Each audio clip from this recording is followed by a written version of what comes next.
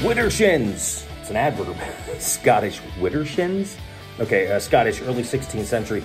In a direction contrary to the sun's course and considered as unlucky. Counterclockwise. Widdershins. Oh, Widdershins. It's going backwards. The first thing my dog does when he gets home is run Widdershins 3 times around the backyard. Okay. Despite dancing Widdershins when everyone else went clockwise, Martha was the highlight of the Christmas musical because she went backwards and didn't mean to. Widdershins, I don't know. Like, subscribe, share, use it in a sentence in the comments below. Widdershins.